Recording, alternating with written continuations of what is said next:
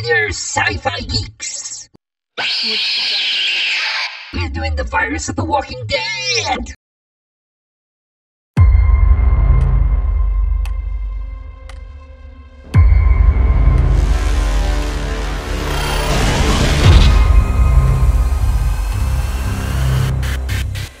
The Walking Dead reigns as the top zombie tale of our time. It's like the ultimate horror soap opera with everybody trying to avoid becoming a zombie's next snack. The story is centered around infection and how people get bit by zombies. So let's dive into the juicy, pun intended, details of how the virus works. Alrighty then, let's kick off with what we know. So remember when Rick and the gang made their way to the CDC in Atlanta at the end of Season 1?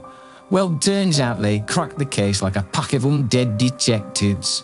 The big reveal: zombie virus is the real deal, folks. It's like the world's worst subscription service.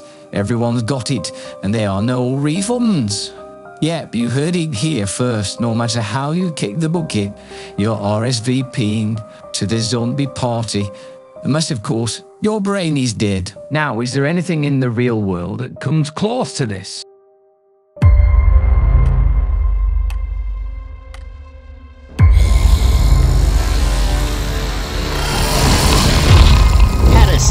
Take a peek into the world of parasites and you'll find some real-life horror shows.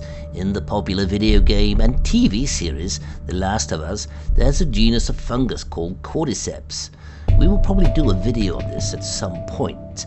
Unlike The Last of Us, the cordyceps don't infect humans, just ants. That would make them zombie ants. Like other parasites, cordyceps drains its host completely of nutrients before filling its body with spores. That will let the fungus reproduce. It then compels the insect to seek height and remain there before it expels these spores from the back of its head, infecting other nearby ants in the process.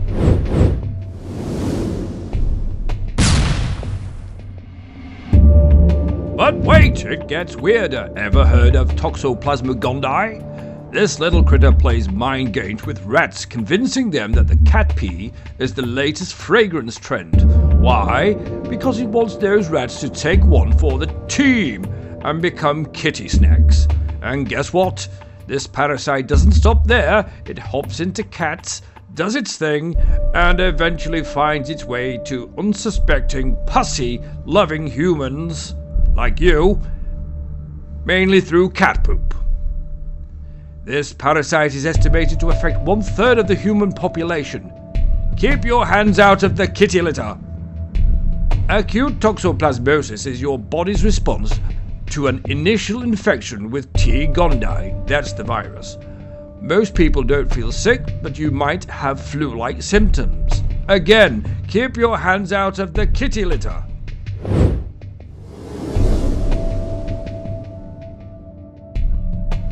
Picture this, you're minding your own business, maybe taking a stroll through the post-apocalyptic countryside, when suddenly, jump! You've got a zombie gnawing on your arm like it's the last turkey leg at Thanksgiving.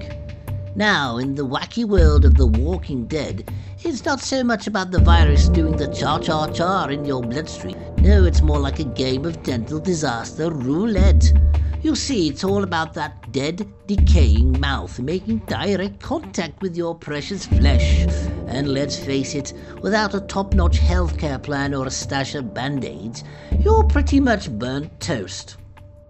So, while real-life parasites might not be lining up to turn us into the Walking Dead, a good old-fashioned zombie bite still packs quite the punch. Remember, folks, when life gives you zombies, make sure your insurance is up to date. For in a zombie apocalypse, you have more chance of seeing a unicorn than a medical doctor. Until next time, thanks for watching. Put some pants on, Steve. That's better. Subscribe!